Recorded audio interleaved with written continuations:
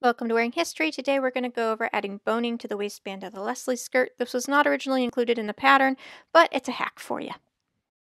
The first couple videos accidentally got deleted, so we're going to just jump right into where I'm attaching the boning to the waistband.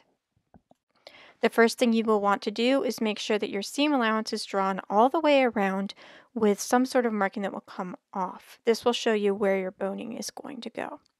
I'm clipping the edges of the boning to make sure that they're not going to poke through, and I've cut them to the length so that it lines up right there inside of the seam lines.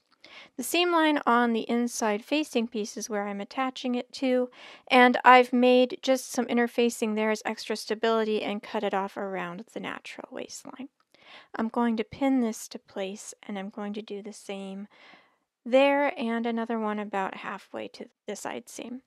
And I'm going to sew on either side. You want to make sure that the first set of boning that you put in will give you enough room to make buttonholes on your machine. So make sure you give yourself some space because buttonhole feet on machines can take up quite a bit of room. So you can see mine is just a little bit from center front, but enough so that the buttonhole foot will fit without making it bulky or impeding my buttonholes. I'm cutting it again here, making sure the boning inside is cut to the correct length and leaving extra to turn under for the bone casing.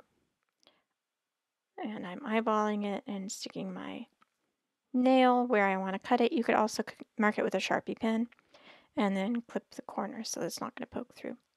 I've picked the type of boning that you can get at regular craft stores because I want this skirt to be machine washable. That's why I'm going for plastic boning instead of metal boning. But if you want extra stability and you're not going to be putting it in the washing machine, if you're going to send it for dry cleaning, etc., you may want to use metal boning if you want extra stability. I could also add some at the side seams, but I chose not to do that for this skirt. I found that these two bonings were just enough on either side to keep the waist supported. Again, make sure there's plenty of room for your seam allowance so it doesn't get caught in the machine because that will add bulk. I'm now stitching on either side of the bone casing. And this type of boning does come with a bone casing already. You buy it by the yard at the craft stores. Clipping my seams, and that's what it looks like when it's done. So again, this will be on the inside of the skirt. This is the skirt facing of the button-down version. The facing goes all the way down to the hem. It's the whole length of the front skirt and the front waistband in one piece. And that's what it looks like when it's finished. Do it to both sides and do it before you attach any of the back waistband or the side seams.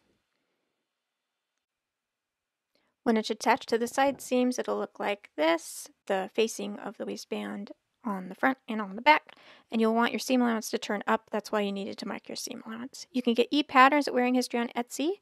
You can also buy printed patterns on Etsy or on wearinghistory.clothing. Thank you so much for watching. Happy sewing!